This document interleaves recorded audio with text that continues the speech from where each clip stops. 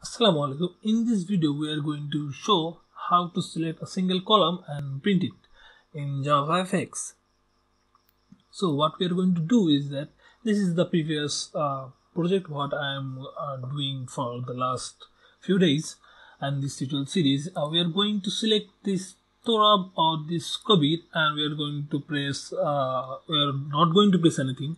We are just going to select Torab or Kabir, and we want this Torab and Kabir to be printed here in our console. So let's get started. The first thing we need to add clickable functionality in this JavaFx TableView, where I am opening the scene builder for this, and here we need to add a code. We need to add on mouse click here. On mouse click we are going to add a method like clicked column,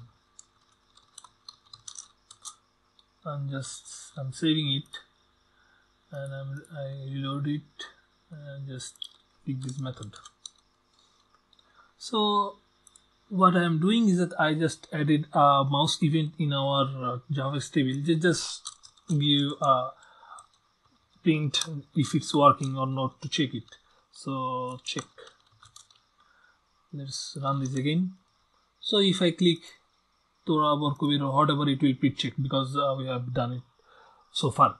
So let's do the interesting thing. First we need to just select these columns like Torab or Kabir or 24.1 or 18, not the whole thing. So for that we are going to write in this initialization variable just TableView. This is the name of the table. Get selection model, set selection model, as we are going to just select one table. So selection mode single. So this will do the only selection part. And next I need to enable this TableView get selection model set selection enable true. So it will select only a cell. Just run it. Now you can see I can just select a column. So what we need is that we need to grab this value and we need to print this here. So if you can do this, so our tutorial will be done. So let's just do this. Let's just grab this value and just print it here.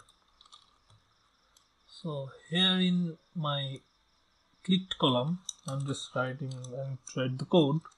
For that we need to save the table's position. So write table position, table view get selection model get selected cells dot get 0, because we are just selecting one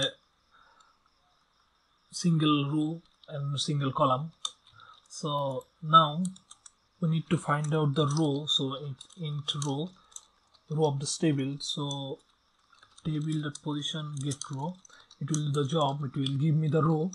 So here I have to give the product, get a product object. So table view get items get row. It will save the whole row in this product cell. Now we need to find out the cell.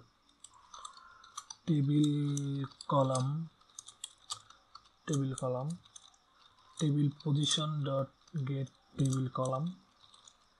Now string data here in table column get observable get cell observable value gives the item here get value. So this will need to be casted into string, as we are going to save it in a string. So let's just print the data. So I hope it will work. Let's just run it.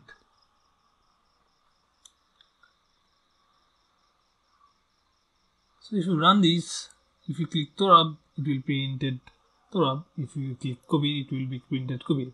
And again, if you click Torab, it will print Torab. But if you click price, it will give you exception, because here you can see price is an integer, and we are just this is string data, and we are casting this integer to be string. That is not possible here, but there's a solution. I hope you will be able to find out the solution, and if you don't want to find the solution, just give a comment and I will give you the code.